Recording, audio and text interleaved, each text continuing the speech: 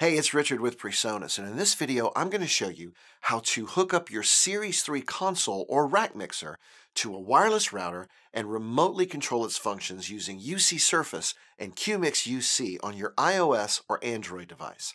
Now, as you'll see, this process offers an incredible amount of flexibility for you and your musicians on stage. So, let's begin. The first thing we'll do is set up our router. Always refer to your router's manual for details on how to access its settings, name the network, and assign a password. Now you can see here that I've named mine PreSonus ACES router.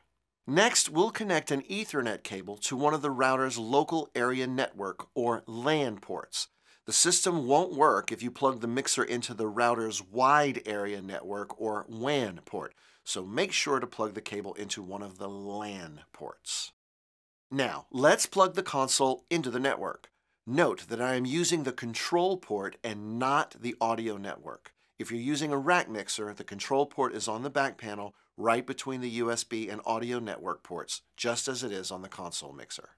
Now that we have all of our physical connections done, we're ready to open UC Surface, which will give us complete control over our StudioLive mixer from either a computer, iPad, or Android tablet.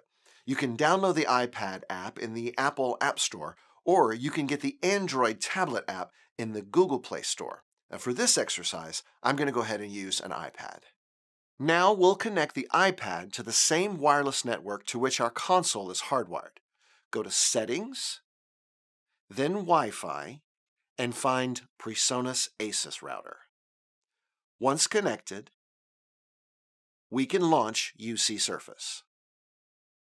You will see any available mixers that are on the network.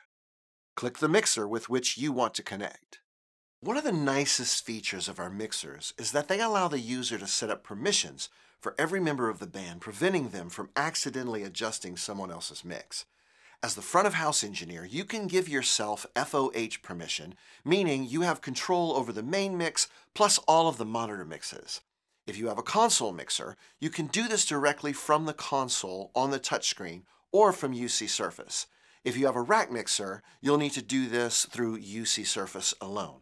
Now, I'll show you how to do both ways. First, let's take a look at how to set it up on the console mixer via the touchscreen. From the home screen, click the System icon, then click the Permissions icon. The device will show up on the next screen, and you can choose to give it access to every parameter shown on that screen. You can also give it FOH control or access to any of the aux mixes. Now, let's look at how to set up permissions using UC Surface from either a laptop or tablet. Click the gear icon on the upper right-hand corner to access device permission. Enter the access code. Here you can see the device in the list of connected devices, and we can give it FOH control to have access to the entire board. Now, we're free to walk around the room to adjust the front-of-house mix. Plus, we can walk on stage and adjust any of the monitor mixes simply by selecting them. PreSonus also offers QMix-UC, which is an app that controls only monitor mixes, and it's designed to run on an iPhone, iPod Touch, or Android phone. Now, this is a great way to let a musician control his or her own in-ear monitor mix. Let me show you how that configuration is done. Connect the phone to the mixer's Wi-Fi network. Then launch QMix-UC. Now, at this point, we need to give that musician access to an aux send. Just as we did earlier, we can use the touchscreen on the console mixer or launch UC Surface from our tablet or computer to give them the correct permissions.